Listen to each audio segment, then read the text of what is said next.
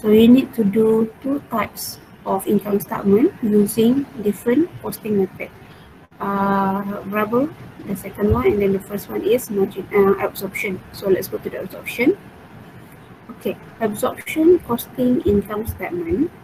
Okay, you will start with your sales. Okay, how to find your sales? Sales, you will take the 50,000 ringgit because this one is the unit sold. So basically, you need to take how many units is sold, then multiply with the selling price. So the selling price is 53 ringgit per unit. So multiply with the 50,000 units that being sold. So how much you will get? Can someone calculate for me?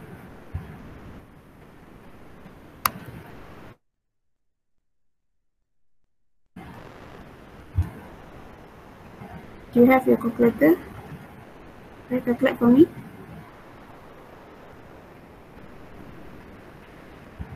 26. Thank you, log. Okay, let me write here. 2,650,000. Okay. Yes, correct. Thank you. Thank you for trying to calculate. Okay. That means you are following. Okay, cost of goods sold. You need to take still the amount, the quantity is the 50,000 because you managed to sell 50,000 units. But with what cost? Okay, so I put here as star. The star here is additional calculation where you need to put here. I put down here as the extra calculation. This is referring to the star. So how you want to calculate for the costs? What are the costs that you need to set under absorption costing? Okay, first, direct material. Okay, the 7 ringgit is from direct material. So you take direct material plus the second cost is direct manufacturing labor, 10 ringgit. This manufacturing labor you need to take and then you need to plus with the variable manufacturing cost. Variable manufacturing cost is 3 ringgit 50 cent. Okay, and then we have this fixed manufacturing cost. Okay, for absorption costing, they combine fixed and also variable cost as their product cost. So in the cost of goods sold, you will include both variable and fixed. Okay, but only for manufacturing cost.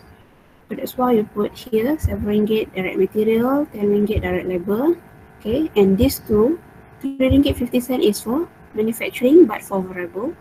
And that's why here the fixed manufacturing, since this one is in lump sum, okay, they put it 170,000 for the whole year. For the total cost for fixed manufacturing, they put it as 170,000 ringgit. But you need to divide with 60,000. Why? Because this 170,000 ringgit is for the whole production level is 160,000. So per unit, you need to divide with 60,000. Alright. So now, how much is total for per unit cost here? How much is the total?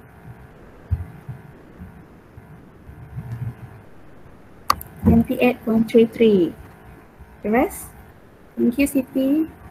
7 ringgit plus 10 plus 3.5. 28.33. Okay. Thank you, minus CB. 28.33. Right. So you have 28.33. 28 ringgit 33 cent. This one is cost per unit. So you put here 0.33 or 83? 28.33 sorry, 83.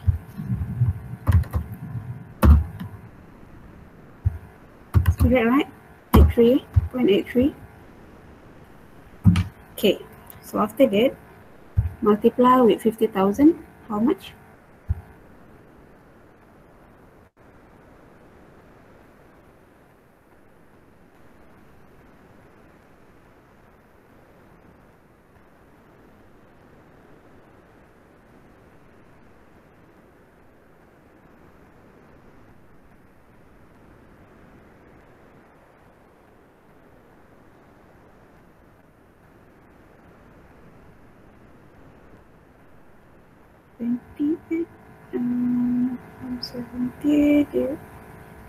And try to calculating now. Anyone? Correct, right? Okay. 23, yeah. Because thank you. 28.33.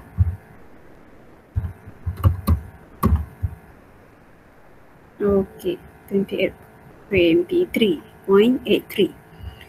So 23.83 multiply with 33. Okay. Okay, good. Meaning you are following. 23.33. So that's the correct one. Divide first. Yes. Divide first and then plus. Okay. So your cost of goods sold per unit is 23.33. Multiply with 50,000, how much?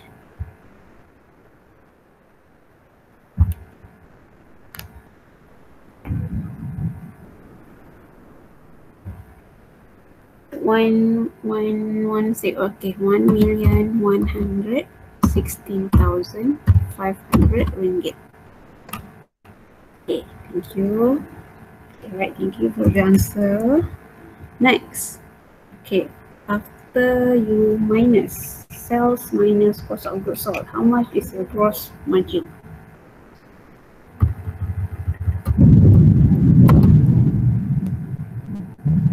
How much is your gross margin? Oops, you need to minus sales minus cost of goods sold. So let me just put here as in paragraph. Okay, the minus, how much you get?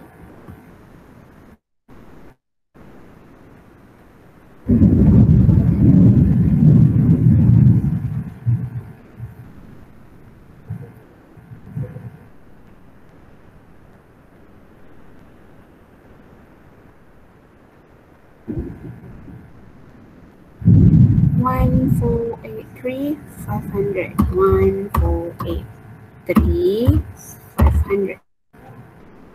Okay, good. Thank you, Lot. Thank you, Manu. 1,483,500. So that is your gross margin, or you can say that one is the gross profit. So now you want to minus with the period cost. So your period cost is whatever we have here is marketing cost and marketing expense. So your marketing expense, 5 ringgit per unit. Okay, it's 5 ringgit per unit. How much is your sold? Sold is 50,000. Okay, so variable here, why is mentioned here? This one is variable because per unit is what this is for your variable, and the total here is for your fixed fixed marketing expense. If it's per unit, that one is referring to the variable cost, the variable type, and the total here is referring to the fixed type. Okay, so you have marketing expense two type actually, variable and also fixed marketing expense. So if you split two, you will see that for variable, how much is sold? 50,000 units. Multiply per unit marketing variable marketing expense is 5 ringgit. So how much is this? 50,000 multiplied with 5, 250,000. Thank you. Okay, then your fixed, you just follow fixed.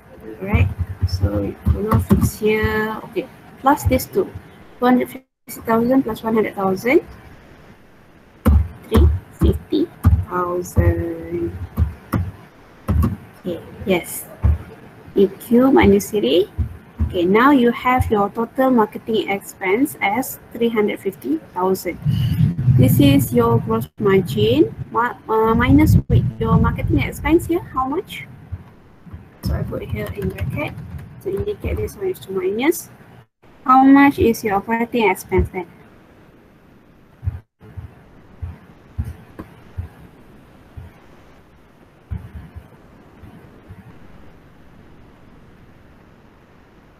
So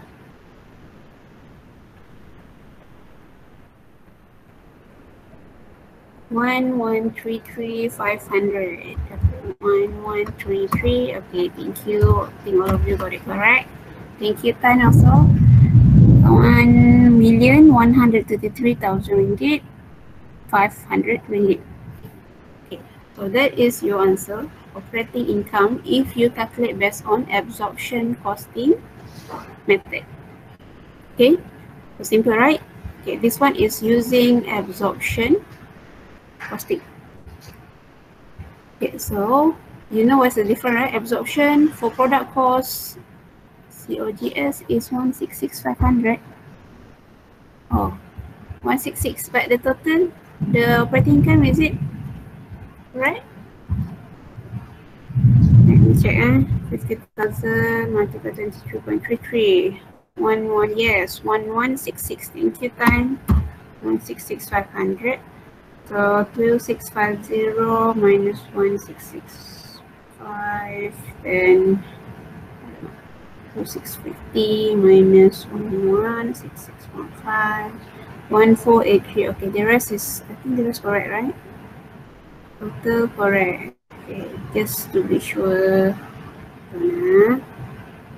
Yep, total is correct. So your answer, the final answer, if you are using absorption costing, your operating income is 1.1335 million ringgit. Okay, so let's go to the second one. Okay, what happened to your income statement if you are using variable costing?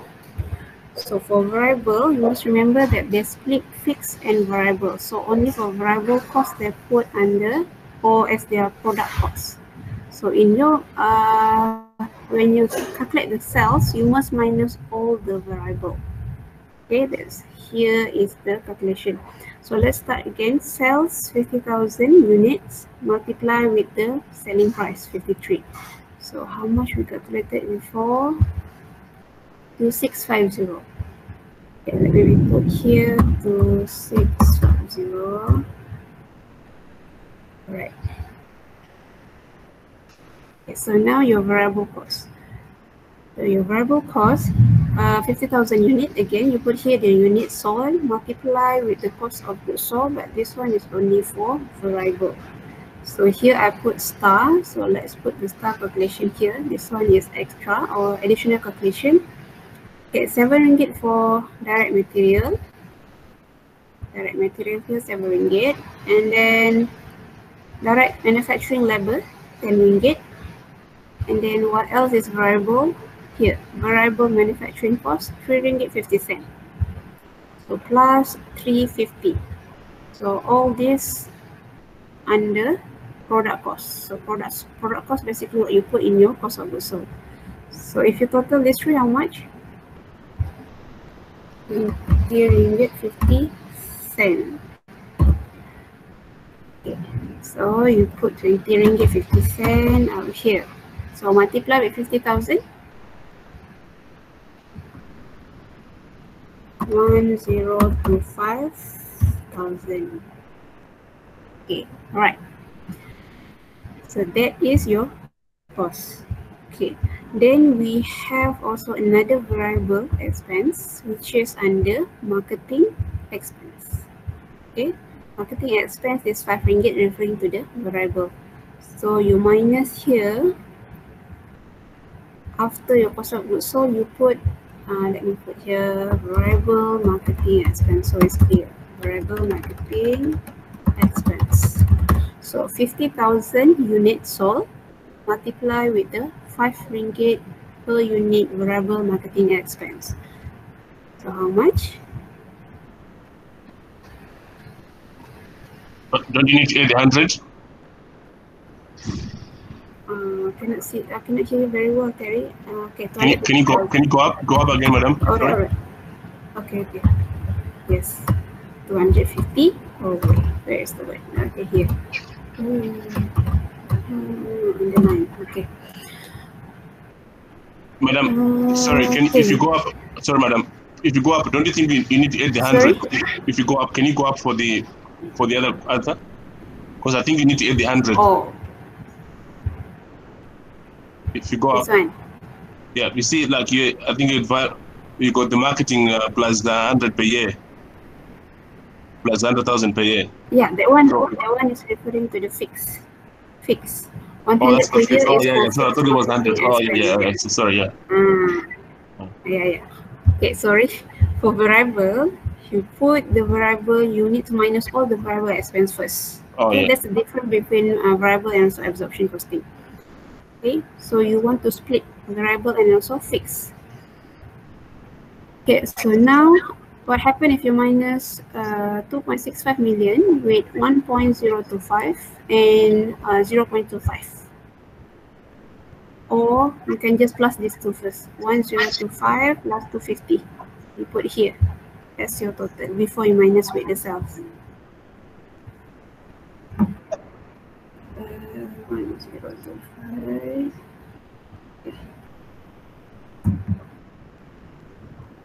How much? 1275. Okay. It's very. Oh, 13. 13 or 12? 1025. 12, right? 1275. Yeah. Okay, 1275. Let me put it somewhere here. It's too close. Okay, this one I put here. Much better, right? Okay, this one I put here. Okay, 1275. Okay, so now you have this total. So again, you need to minus to get your contribution margin. Sales minus 1275. How much? Oh, Terry, your microphone? Can you mute? Can hear my voice here.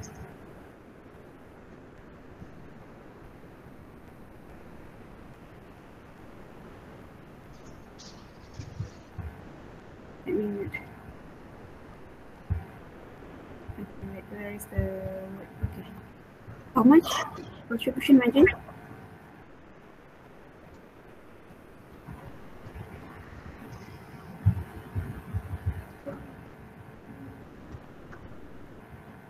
One, 375%. Okay. Okay. Yes. Thank you, Lord. Okay. Now your contribution margin is 1375. Okay. You can see now the difference. If you want to calculate a contribution margin using the variable costing method, Terry, your microphone. Oh, sorry. Sorry. Yes. Okay. Thank you.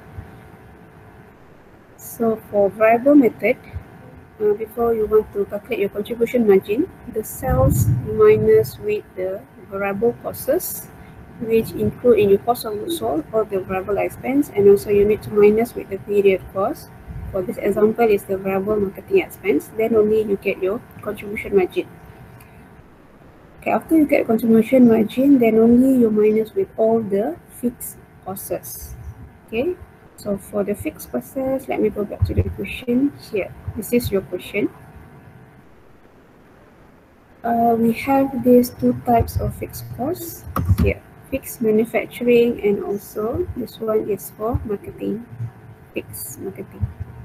Marketing expense, but the total here is the fixed. The fixed portion is 100,000. So these two you need to minus. You treat this as your period cost. That's why you minus after your contribution margin. Okay.